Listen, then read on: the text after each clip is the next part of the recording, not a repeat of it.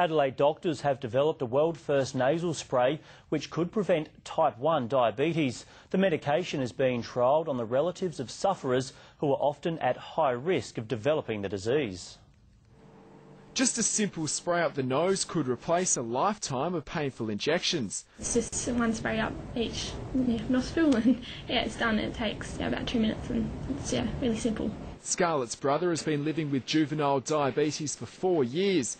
Their family all too aware of how the disease can control a person's life. Everything they eat, everything they do, they have to be prepared. They can't just do things off the spur of the moment. So when Scarlett heard there was a drug which could prevent her from getting the disease, she embraced the chance to trial the drug. When we found out that I was at high risk of developing type 1 diabetes, we thought it'd be a great opportunity. The spray works by reproducing insulin-creating cells and will be used by the participants once a week for a year.